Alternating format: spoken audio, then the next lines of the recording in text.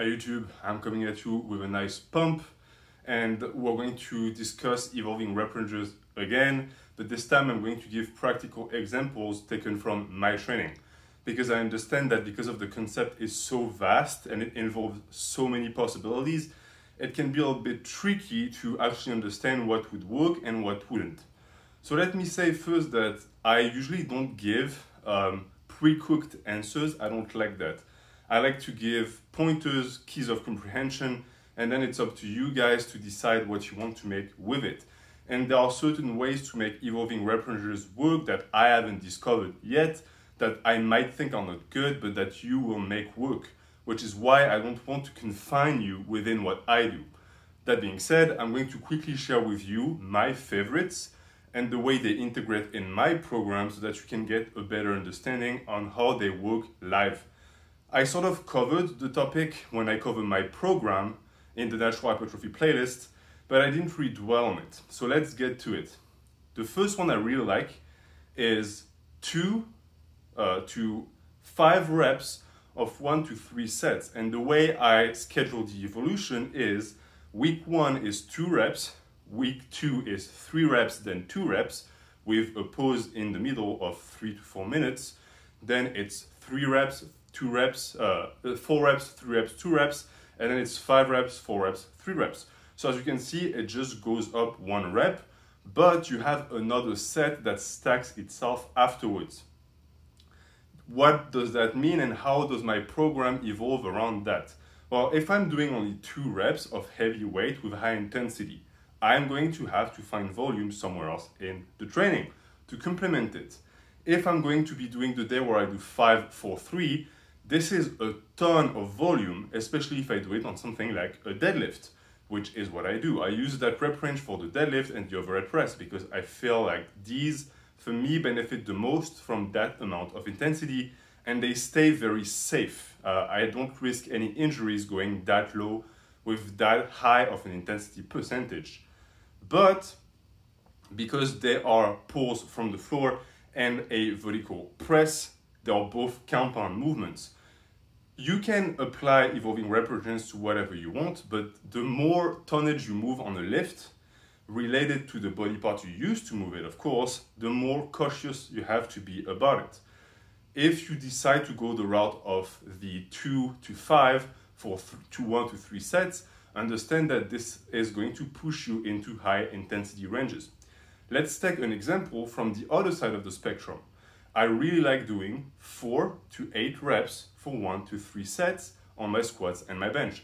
Why? Because I feel like for me, these lifts really suffer from form breakdown when I push the intensity too much, and therefore they turn into something I do not want, and they don't target the muscles I want. So I immediately select at the very start an evolving rep range that is going to push me into higher volume, lower intensity. And the way the evolution works is first week 4 reps, second week 5, 4, then 6, 5, 4, 7, 5, 3, 8, 6, 4. And if you think about what I just said, you can clearly see that there is going to be 1 week that is going to be strikingly more difficult than the others. It's going to be week 3. The 6, 5, 4 is a massive jump from 5, 4. It is the biggest jump in tonnage of that evolving rep range. That is something you have to pay attention to. When you program your evolving rep range, you have to have an eye for what is going to be the most difficult session. Because on that session, you better make sure that the days before did not deplete you so that you can hit that number. And this is also the type of session that, in my opinion, benefits from retaking it. Meaning that don't be afraid of redoing the 654, aka whatever evolving rep range you're going to select that it's going to be the peak tonnage, because this is going to allow you to keep your form and technique clean, keep the tonnage stable. The worst thing that can happen with evolving rep ranges is you do not want to regress.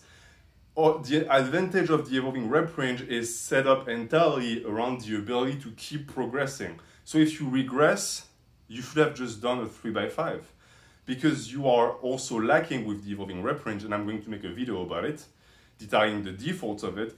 You are lacking the rocket the skyrocketing progression that other rep schemes offer.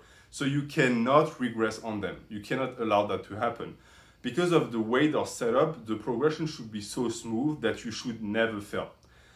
I've done serious evolving rep ranges within a program that I've taken some care into programming for about a year and a half.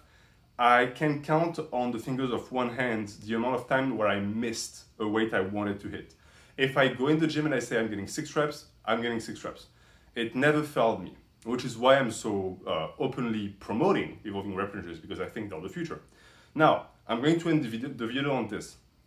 I just explained to you a certain way to make an evolving rep range work. What I just did is the equivalent of showing you one way to solve a Rubik's Cube, then undoing it and giving it to you. If you try to do it the same way I did it, you're not going to get the same results. And it also means that there are thousands of ways to program. The way I do it, where I do 1 to 3 sets, and for example, 4 to 8 reps, these are parameters of the evolving rep ranges that work together. You can just have reps that evolve and keep the sets the same. You can have just sets that evolve and keep the reps similar. It's all up to you. It's all going to work as long as the volume and intensity manipulation is there. If you see that you're lacking flexibility with something that should be flexible, like an evolving rep range, you're doing something wrong. I will make a video, a Q&A video about evolving rep ranges, where I'm going to take examples that you guys give me and I'm going to discuss them on the channel. So you can send them if you want. I will not be answering them by hand, but I will collect them, and in 2 months or so, I will make the Q&A. I have 2 other videos set up for evolving rep ranges because I do think it's a topic that suffers because of its infinity of possibilities. Somehow suffers of its flexibility and openness. So I want to give you guys as much as I can so I can guide you on the right path. That being said, I'm of course not going to baby you through it. So I have 2 other videos set up for that, plus the Q&A. You can look forward to it. As always, thank you for watching the channel and have a good day.